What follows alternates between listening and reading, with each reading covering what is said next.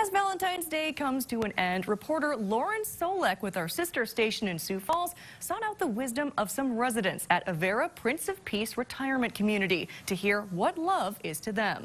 Here's what they told her. And so I just have a simple question for you. What is love? Well, not to be hateful, to like everybody because everybody's got something good in them. Now it's my children. I have 6 that I gave birth to, 3 stepchildren and a foster daughter, so that's like 10. And I wouldn't know what to do without them. God knew what he was doing when he sent me every one of them. It's caring for each other, taking care of each other, happily.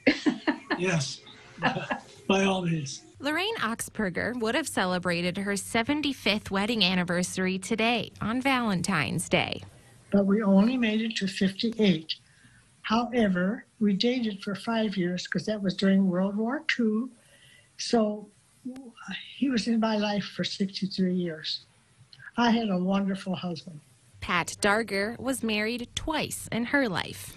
My second wedding anniversary was Valentine's Day. And I was surely in love with both of them. Elaine and Ronald Wingert have been married for 66 and a half years.